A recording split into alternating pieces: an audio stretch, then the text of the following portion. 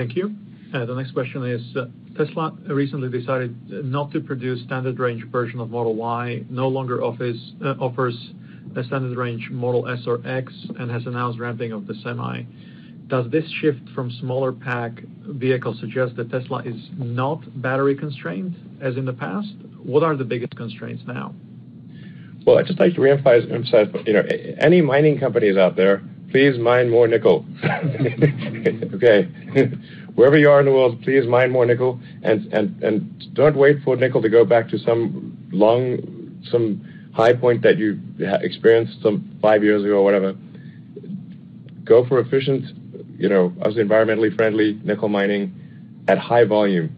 If Tesla will give you a giant contract for a long period of time if you mine nickel efficiently and in an environmentally sensitive way.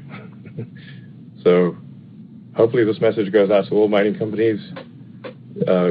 Please get nickel. With regard to passenger vehicles, I think the new normal for range is going to be, just in US EPA terms, approximately 300 miles. So I think people will really come to expect that as, some number close to 300 miles as normal. That's a standard expectation.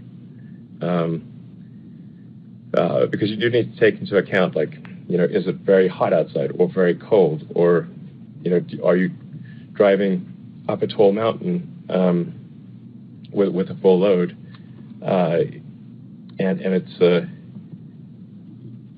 people don't want to have get to the destination with 10 miles of range. They want some reasonable margin. So I think 300 is going to be or close to 300 is going to be the new normal.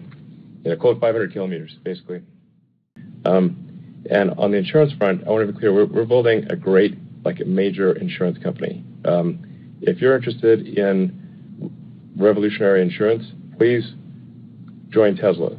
I would love to have some high-energy actuaries, especially.